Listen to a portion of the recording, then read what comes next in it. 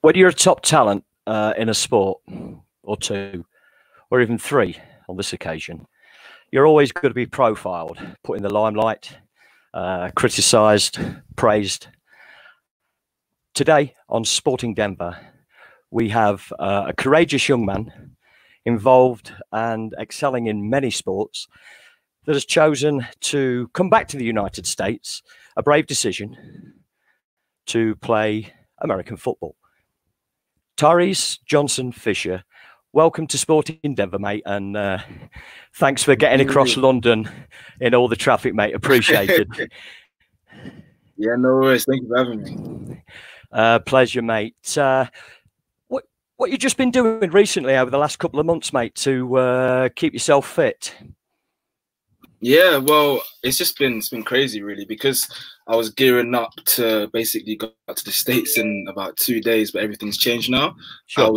I've been literally training 4 or 5 times a week in North London, South London, basically all over, and just basically making the most out of a bad situation and just trying to keep myself fit, trying to get better, trying to study the game, learn the game, be a student of the game. So I've just been so active on the field and off the field, really. Yeah. I know it would have been this weekend, mate, that you were coming over, and we touched base a few times. Can you let all our followers and listeners know, mate, the college and whereabouts in the States you were going? Yeah, I was looking to go to Garden City. So it's a junior college in Kansas. But now that the league's basically been moved to next year, I'm looking to go out in about January rather than in a couple of days. What position have you been recruited for at that college, mate? Yeah, I'm a running back. I was playing some D1 ball a couple of years ago, so I left Coastal Carolina in the Southeast Coast. So I left there about last year, but I was playing running back there, and I'll be playing running back again. So yeah, just get myself nice and ready. So it's a brave decision to come back, my friend, and I've seen you on lots of tapes, and you look pretty good to me. You've been my team, Tyrese. Anyway, I'd put you right across the board, mate.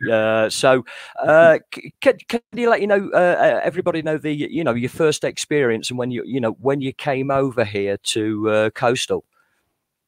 Yeah, well, I think when I went to Coastal, that was my 3rd time going to the US, because basically, okay, it's funny because a couple of months prior, I went to an all-star game, and I basically, played with some of the best players in America. I was top 100 players in America, and we played a game called the Honorable America game. It was on ESPN, and it was literally just a crazy experience. So to go from there and basically being with some of the country's best and being in a full-time college football environment was just a complete nuance to me, because I've never really been involved in American football because I've obviously been playing other sports before. So literally going over, I was a little bit nervous because, of course, being new to the sport was something that I was basically kind of nervous about. But I guess it just had to go in with a really positive mind, open mind, and say to myself, you know what, I've been given an opportunity for a reason, so I may as well use those nerves and use them as fuel, really, and basically use that to try and be the best at what I do. So you came over here. Did you have to sort of, was it like, got to learn the rules real quick, I know what I can do, give me the ball, I'll run with it? Was it that sort of scenario, Tyrese? So, I'm just trying to get that, mate. Yeah, no, literally, because the thing is, even though when I first came over, I had an idea about the sport, I was still very much new to it. So everything was still a nuance to me. So I was certain bits of terminology in the game of football, American football, that was kind of similar to rugby, but had different meaning. It's like I'm on the field getting so confused, because I'd played when I was in England. I was playing American football, but at least training. But I wasn't in a full-time setup, a full-time environment doing it. Right. So being in a full-time environment and literally have all these different words being thrown at you all day, every day, it was just it was so overwhelming. But I guess it forced me to work harder off the field, to really, really study and spend a lot of time in the classroom just trying to learn the sport, because at the end of the day, said I wanted to get to NFL, and the only person that can help me get there is myself. So I had to put in the work, and I felt as if I did for, you know, when I was obviously playing in Coastal Carolina. Balancing the two sports together, you know, people out there, sporting fans, playing actually at that high level in college, and obviously we'll touch on the rugby later, balancing those two sports together. Is there anything in there? I'm going to come from the other direction. Is there anything in there, even though the ball looks the same, it's a bit bigger, you run with it, you get to the end zone or to score a try? Is there anything in there that was completely threw you out of sync, thinking, these are pretty similar? Was there an issue in there? You know what? I think the moments that I found them similar were the moments that I ended up not actually learning football or getting better at it. Because the thing is, even though you look at them, they're both quite sports, they both involve, you know, like an oval-sized ball. They are so different, especially with like the way you hold each ball, the way, you know, in rugby you're looking to obviously pass it as well as do like kick it and other sorts of things you can do with the ball. But football, it's literally just wrapping the ball up and just trying to get as many yards as you can. So I think the thing is, the moment that I realized how different they were was the moment I actually excelled in my game, because then I was thinking, okay, they're different, so I can't play on the football field like a rugby player, because all that's going to do is get me into bad habits, and then I'm on the field looking like a bit of an idiot. So I think the more I found the opportunity, the more I learned, the more I realized how different they were, and the more I actually get better from it. So the finer technical detail of it, you know, would be, you know, you get the ball, you've got to carry it differently as you would do in rugby. Do you want to go over a few of those finer technical, you know, those details? Because the line of scrimmage, mate, could be a scrum, but it's completely different, mate. And people will get that perception, it's pretty much the same. It's not. Go over those, mate, because I'm fascinated. Absolutely. Well, I think one of the hardest things to kind of come to terms with at the beginning was the handoff. So, you know, in American football, the handoff is the exchange between the quarterback and the running back, or the quarterback and whoever's basically running the play. And then in rugby, a handoff is, you know, you're stiffened like a stiff arm in American football. So handoff in American football, and then in rugby, that's a handoff. And then you've got other things, like obviously the route tree, just learning through some of those. And then there is just so much else. Like in American football, like you're probably not gonna jump cut, like even cut. That's another word. Like in rugby, you say step, you're going side to side. And in American football, you're saying cut. And then like just the way you move your body, the way you manipulate your hips, and the way you basically try and fool a defender in American football is so different to how you would fool a defender in rugby. Because more so in rugby, the defense have more to think about, because you can kick, you can run, you can pass. In American football, you're just running. You're gonna cut somebody, you're gonna jump, you're gonna hurdle them, whatever it is. But it's a lot. You have basically, because there's a lot less for you to be able to do, you have to be a lot better at the only thing that you can do, and you have to be so much more agile in that sort of sports. I remember when I first actually started playing the game, for me it was difficult because I wasn't as flexible. I still had kind of the rugby hips, and the way I'd basically been taught was different to American football, because I guess in rugby you can get away with not being as agile, but in American football, and like a lot of the exercises we do are with ladders, cones, and whatnot. So you really have to just force yourself to be a hell of a lot more agile, because you can't get away from it, especially in my position. So I'm going to make up a word here, Tyrese. So there's more dissimilarities to the two games, balancing them out, than there is in that finer detail, mate. Is that sort of what you're saying? It's a complete adjustment almost. Very much so. I think when you look at it, you know, from the naked eye, one would probably assume that they are quite similar. Like when I first started the sport, I was thinking to myself, this is going to be so easy. They're so similar. The transition is going to be amazing. But pardon me, but then actually like being in the sport itself, and you know, really learning, because I think you can be an American football player and play rugby for sure. But then if you want to be elite and you really want to be the best at what you do, especially as a running back, especially as a receiver, where your agility is a hell of a lot more under pressure than some other positions. You really have to get out of some bad habits. Like, if you want to be mediocre, then fine, you can get away with it. But again, if you want to be the best, if you want to be elite, then it's the fine details that are really going to help and be the difference. So initially, tell us about the Oakham School, going back to your teenage life. Yeah. Tell us a little bit about that, because that's just down the road from where I was raised, mate. Beautiful part of the country. So really, whereabouts were you raised? Well, I was born in Derby and I was raised in Nottingham, so there's a clash of the titles. That's very close. Yeah. I know. that's crazy. Yeah, well, I guess I was living in Dubai, and Mum and I were basically thinking to ourselves, we've done pretty well in sport, and we kind of got to a point where Dubai it could only take me so far in regards to my sport, because for the sports that I wanted to play, it was football, it was rugby, as in actual soccer, rugby, and then a little bit of athletics. Sure. If you want to play for the best teams in the world, you kind of have to go to England. So we thought, let's have a look at some schools, and we managed to speak to Oakham, who were willing to, give me a scholarship. And from there, it was so hard to turn back. It was so hard to say no to, because to have an opportunity of going to a boarding school or just a private school in itself, where a lot of my family haven't had that experience, it was, again, so hard to say no to. It was a great experience. It really taught me a lot about myself. It instilled a lot of discipline, because I think when I was younger, I needed discipline. So I definitely installed a bit of discipline into me. And it just basically, it was a great foundation to set me up into, my later life. Even though I'm not old, I'm young. I'm really, really young. But no, mate, you're not. No.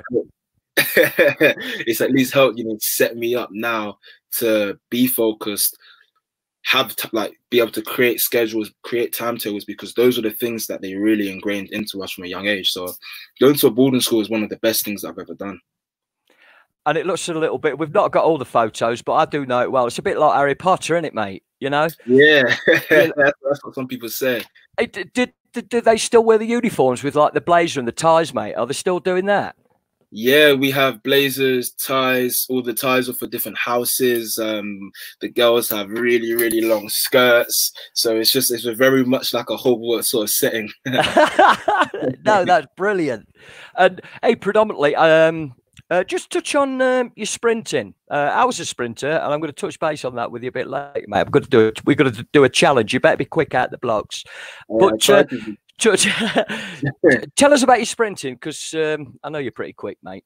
Tried to be. Thank you. I tried to be. I guess, me being a sprinter is something.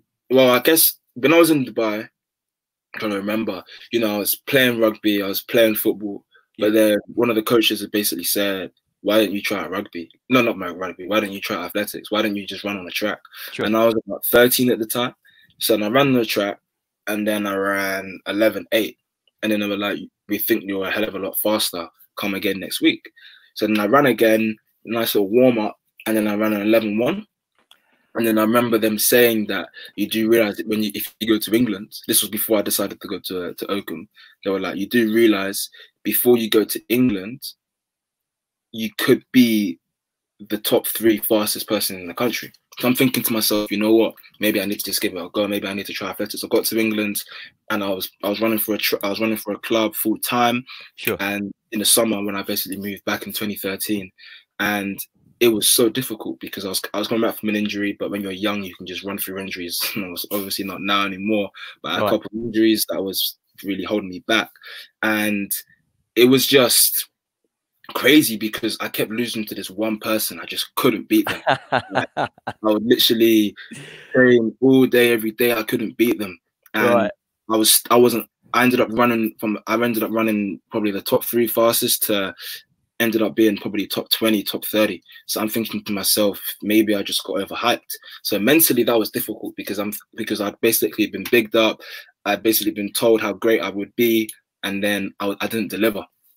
But then I remember the next year I said to myself, I said to my coach, I had a coach at Oakham called Joe Track, and I said to him, I want to be the fastest in the country this year. And so what we did, we really got into the lab. We worked really hard in the gym. Right.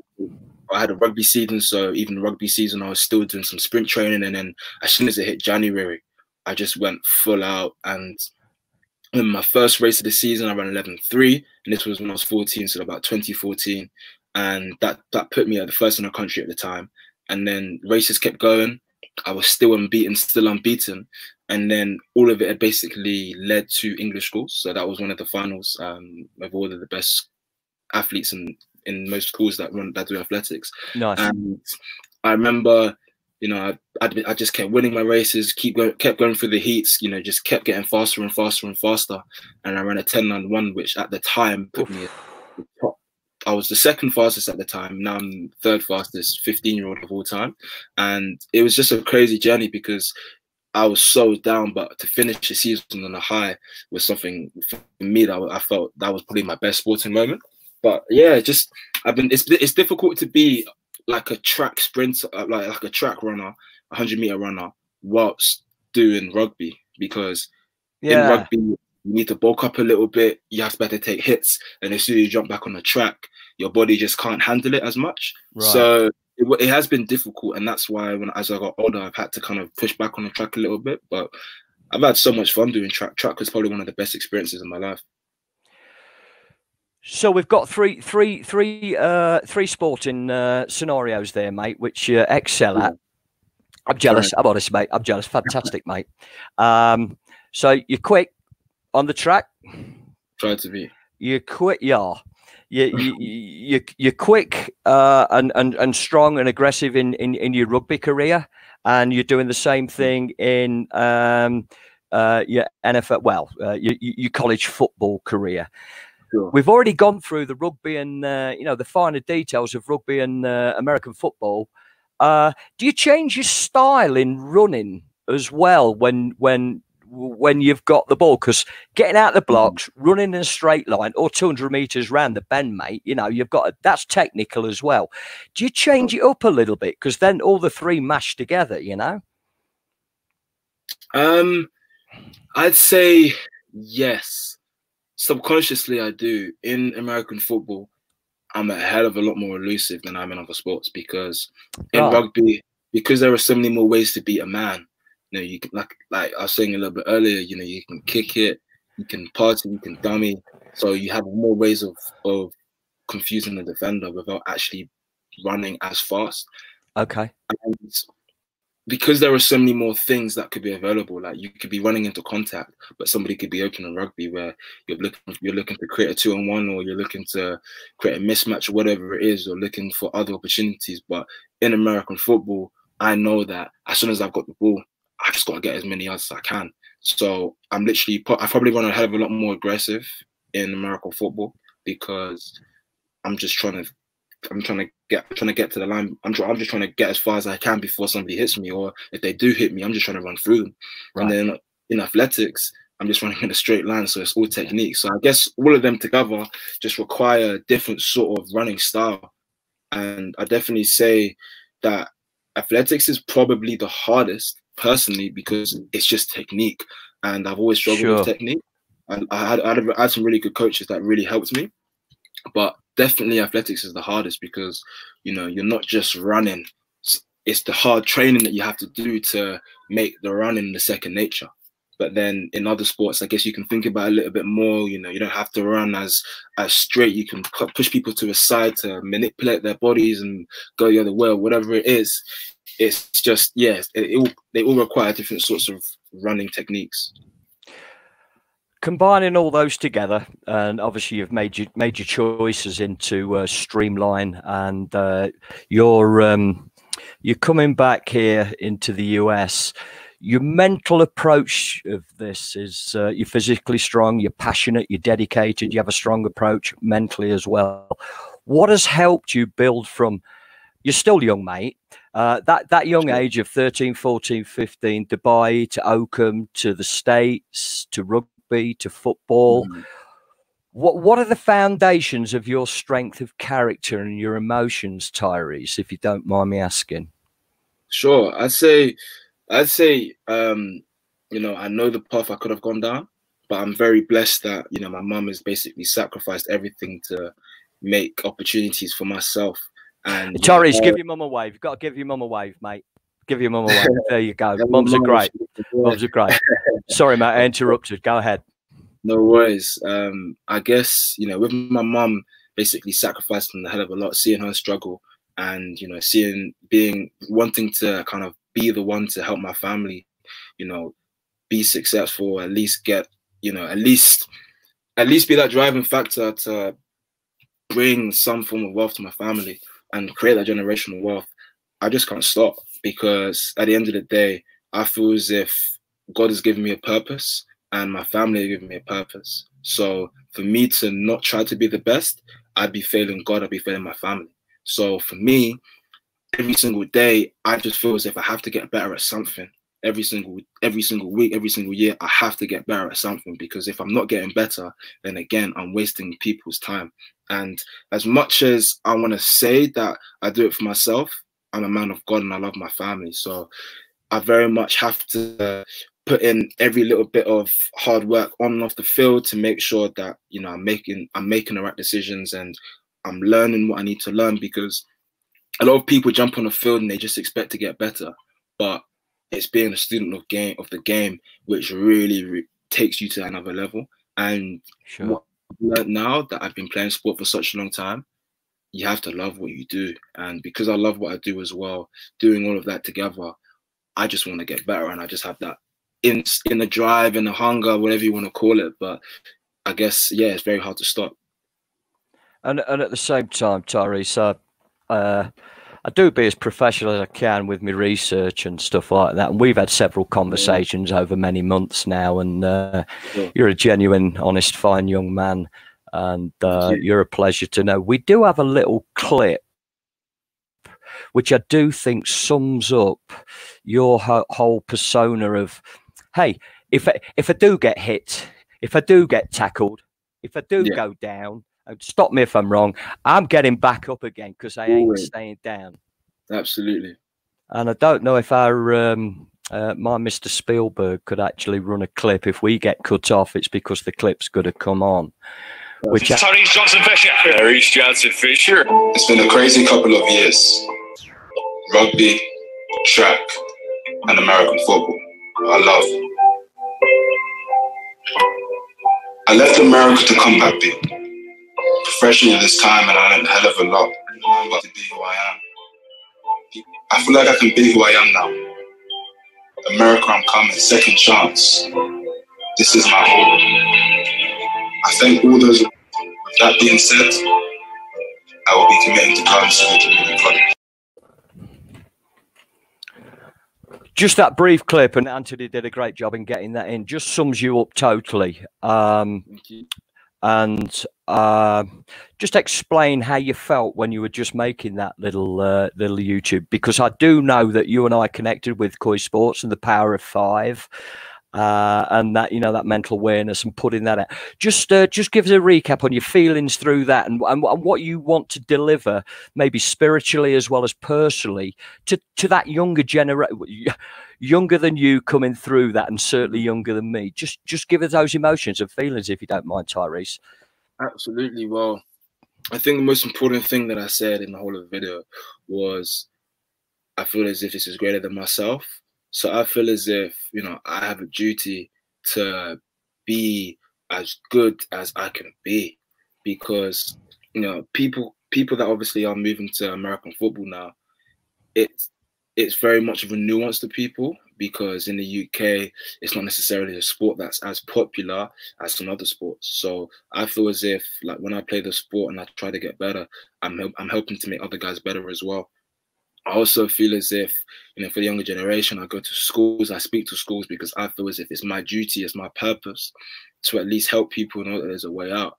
And just because life hasn't always been great for some people, there is always a light at the end of the tunnel. I know it's a cliche, but people say cliches are usually true. So, with that video, I just felt as if I needed to put my message out to people to know that I'm leaving rugby, I'm going to American football. And the decision that I'm going to make, the decision to go to, junior college, is the best decision for myself, because I just feel as if I've been out of the game, for quite a while now.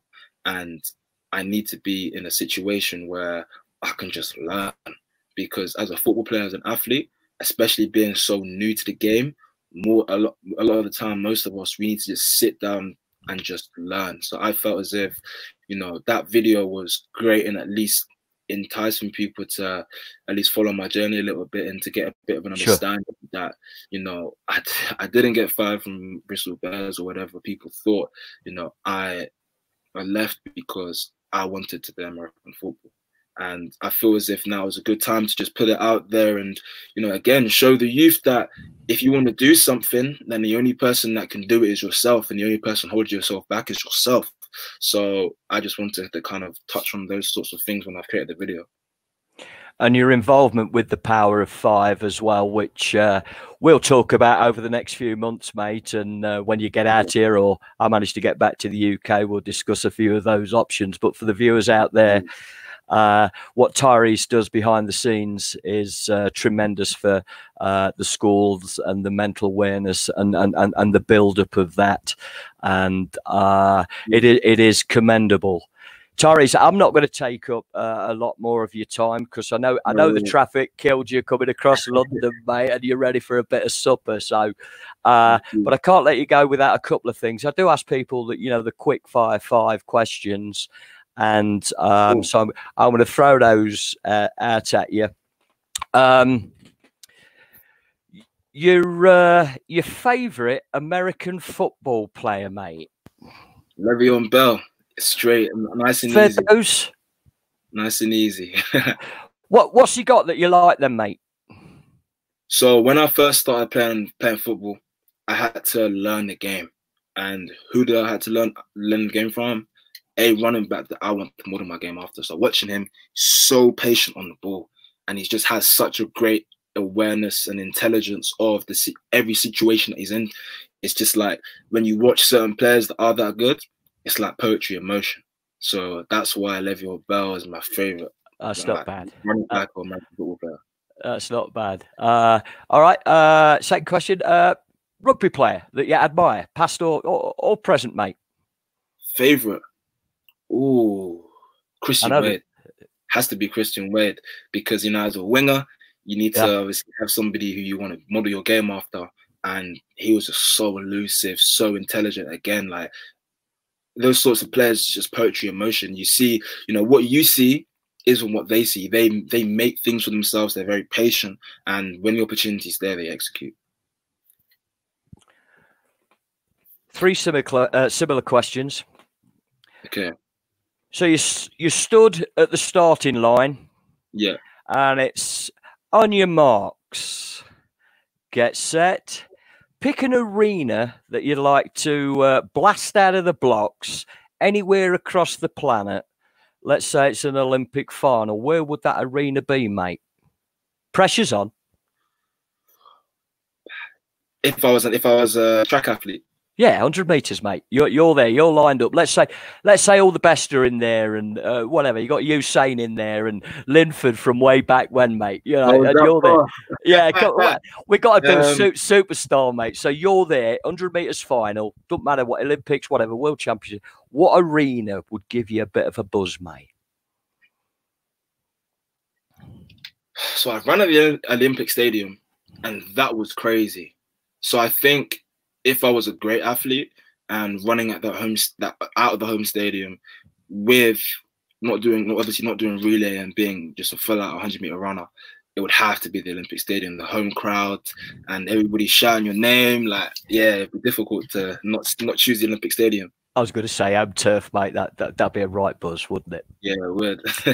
So let's stay with those stadiums. I'm going to do rugby right now. Rugby stadium across the planet. You're running out there. Any team you like, doesn't matter. Rugby stadium, mate.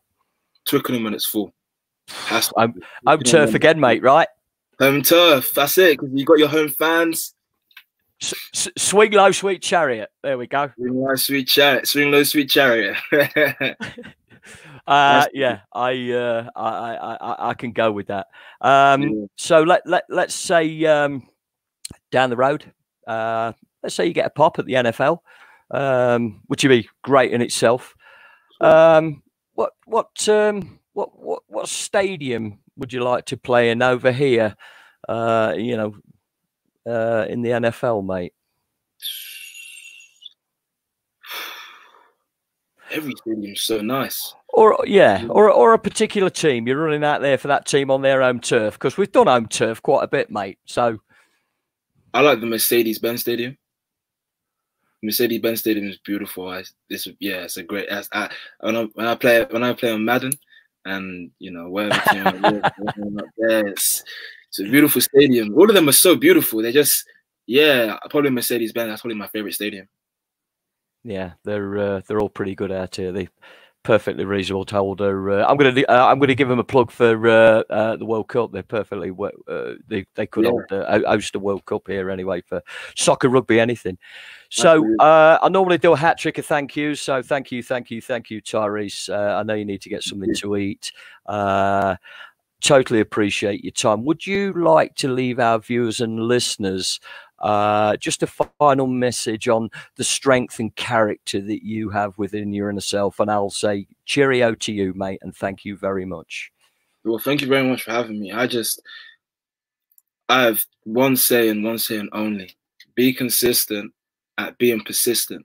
Like, I just want to be the best, and I try to do everything that I can in order to do that. And I know I'm so far off, but I know for myself, I'm not going to stop pushing. So, you know, everyone that's in my circle, we all try to be better. We all, every single day, we try to, you know, critique each other to make sure we're getting the very best out of every single day, very best out of life as well. So just to everybody, you know, it's crazy time right now, but I guess all one can do is be positive, be strong, and just basically try and be better every single day.